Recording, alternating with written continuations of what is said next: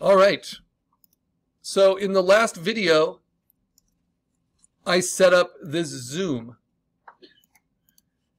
Now for animating frame by frame in the way we're going to learn how to do it, which gives us the most control and makes the most conceptual sense, even though it's not the most efficient, we are going to have two Photoshop files open. So far, we've been building onto the assets file, and already I have, over 10 layers just with all these zoom shots.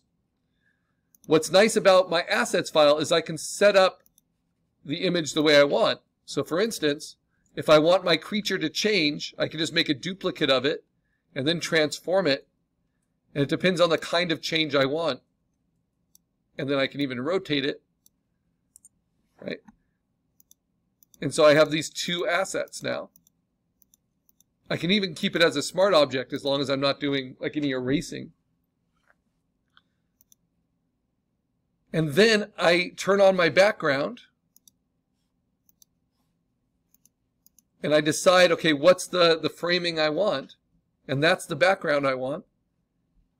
And then I'm going to hold down Option on my assets and then say Layer Merge Visible. And this is like taking the photograph of the scene you've set up for a stop motion picture. And then you get that photograph floating on top without destroying any of the layers underneath. Now I need to move that photograph and print it to the film. So I copy it all, Command A, just this one combined layer, Command A to select it all, Command C to copy it all, and then go to my stage file where I've already printed 7 frames, and just Command V to put that new frame in. Now I go back to my assets file and I hit Command D to deselect and then delete that merged frame. And then I build my next frame with new assets. So I might transform this guy again. I might shrink him down and rotate him a little bit more and maybe move him a little bit. So this was the movement cycle. It went from this to this to this of this creature just in 3 frames. And then I'm going to turn on the next background. And then I'm going to hold down Option, say Layer, Merge Visible. If you want a shortcut for that, it's Shift Command E. That's kind of a tricky 3-key shortcut. And I just go up to Layer and find it, right? As long as you're holding down Option, because otherwise you'd have to hit Option, Shift, Command E, which is a lot. So I hold down Option and then click this. Once it's merged, Command A selects it all, Command C copies it all, and then I move to my stage and Command V pastes it in. And it's important to have these guides on so that it always pastes directly on it and centered. Okay, now that goes through all of my zoom cycle that I created last video. So if I deselect, get rid of this, those are my assets. I can save my assets. And now I can move to my stage and I can actually see how these frames work as an animation. And all I need to do that is click on these eyeballs. But it's hard to look at the eyeballs and look at the image at the same time. So what we do is we run an animation test. And we only ever run animation tests on the stage. To do that, we go up to Window and we go to Timeline. This is the tool in Photoshop that allows us to create animations. And again, all this is going to do is program this little eyeball next to our layers. And we're not going to do a video timeline, which is more like iMovie or Clip Studio for movie files. We're going to do a frame animation because we're controlling each frame. So click on that little drop down when you first open the timeline window, say Create Frame Animation, then click on that. Then you're going to click on the timeline window options, which is that little hamburger in the upper right hand corner of the window. And then you're going to say Make Frames from Layers. So frames are different than layers. Layers are for assets. Frames are for your stage. Frames are the film scenes. So I want to make the frames from these layers that I merged over and brought over from assets. The first frame, and I would keep this, that's like your test frame, that's blank white. So you're reminded, I had 9 layers, actually 10 layers, right? One's blank background. That gave me 10 frames in the timeline. This is like the film strip I'm looking at. I can cut that. I can cut out the white. And when I do that, I don't hit delete. So look at the difference. If I click on this and then hit delete, what did it do? Not what I wanted it to do, right? And if I actually select the layer and click on this and hit delete, it actually deletes that layer, which I don't want to do either. So when you're on the timeline, it's kind of dangerous. You're on like the editing studio of the animation. You don't ever hit the delete key. Instead, you just drag frames to the trash. That way, all of your layers are preserved. Nothing gets changed. And then you want to decide if you like the order of it, right? So right now, these are the 9 frames I have. My creature doesn't change until the last 2 frames, right?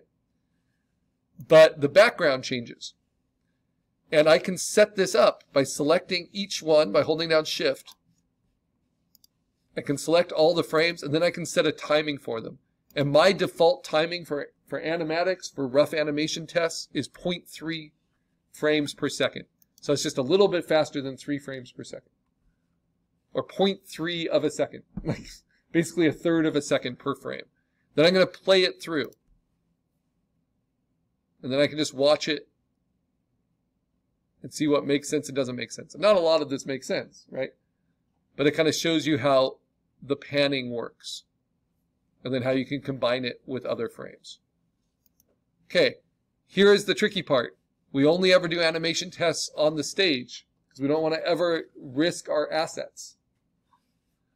Like Tim Burton and his cases of Jack Skellington heads.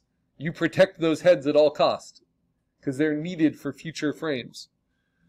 But this animation test, it taught me something, but it's not everything I need. So I'm going to select them all, drag them all to the trash. And now I'm ready to create more frames. Right? And if I decide, well, that's not telling my story, I'm just going to scrap all these frames and start over. But I can keep all of them in my assets. So if I decide I don't want to use a zoom, I'm just going to keep that in my assets and just leave it there. All right, so now we can start my story. And I'm going to start it with the first keyframe, which is this setting. It's at 8 by 8 inches by 100 pixels per inch. So what do? I say Command A to select it all, Command C to copy it all, go over to my stage, which is empty, and press Command V to print my first frame. And then I save it, Command S. Got 1 frame of animation. What happens next? I introduce a mosquito, which means I go back to my assets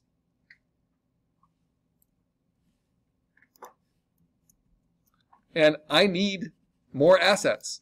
I don't have any mosquitoes here yet.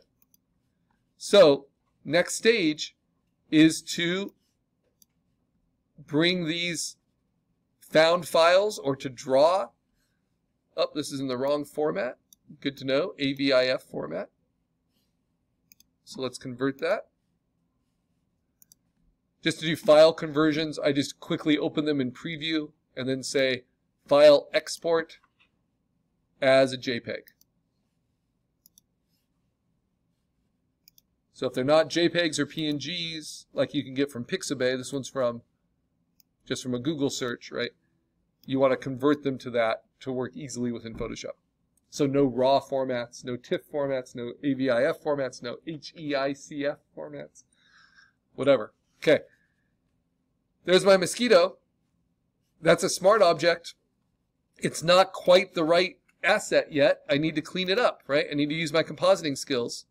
And I'm going to erase around it using this contiguous magic wand.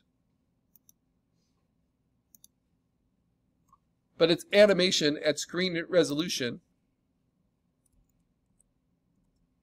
And if I hit delete, I'm going to lose a little too much, but I have to rasterize it. So this is where we can play with some other selection tools. Because we're not trying to get like a high resolution print of a creature. We're just doing something that will be in a quick animation frame. So if my magic wand doesn't work because it deleted too much, right? Because there's so much black, let's try a different tool. Underneath the magic wand, let's try the object selection tool. See how that works. It's a very basic idea. You just draw a box around the thing that contains the object, and it tries to guess what you wanted to keep. It does an okay job. Not great. Does an okay job. And then I can duplicate that. Command J. See what it left me. And you know what? That's going to work. Yeah, part of the wing's missing. And if that's the case, what can I do? I can just use my lasso. Grab that part. Duplicate it. Command J. Onto a new layer. Oh, I selected from the wrong place though. Got to be from this layer. Duplicate it. Now I have both of these together, and that gives me an opportunity. Ooh, I can make part of that wing transparent. And I like that transparent wing idea, so I'm going to take my brush, my eraser, at a low opacity, and I'm just going to make the wing on top transparent. Maybe not that transparent. In fact, maybe I want the neon from this. Just select that with my magic wand and contiguous. Hold down Shift. Get all of these kind of neon greens. Maybe open up my tolerance because it's going really slow. Get all those bright neon colors, the yellows. Maybe even uncheck contiguous, so it just gets the yellow and the neon color everywhere. The bright pink everywhere, right? And then these are going to be the opaque elements, so I'm going to duplicate those. So this is now my asset of my mosquito made of these different layers. And you know, if I want to be really cool, on all those neon elements I just duplicated, I'm going to double click on it and give it a glow under layer styles. I'm going to make that glow a really bright yellow color, kind of a toxic yellow. Make it a little noisy, and then I'm going to spread it out. Woo!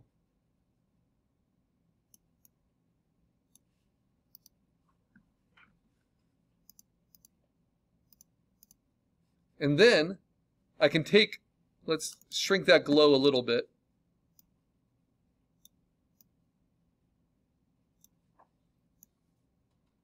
There we go. So this is my default mosquito. And I'm going to combine all three of those layers with Command E. That rasterized the layer effect. And now I've got my hero mosquito character. So what do? I leave this layer alone, but for my other assets, now I duplicate it, I hit Command T, and I think, okay, how big do I want that mosquito to be? What angle do I want them to be? How do I want them to move? I need them to show up, so I don't want to make it like super small, but I'm going to have it come across the moon, right? Maybe from here. And that's asset 1. Next, duplicate it, move it. Asset 2, maybe transform it a little bit. Duplicate it, transform it. This will be asset 3 in the movement cycle. Duplicate it, transform it. Asset 4. Boom. Duplicate it, Command J, transform it. Asset 5. So maybe at this point, I start to give a little bit more space between them. So it's like picking up speed, right? So I duplicate it, transform it, just rotating it.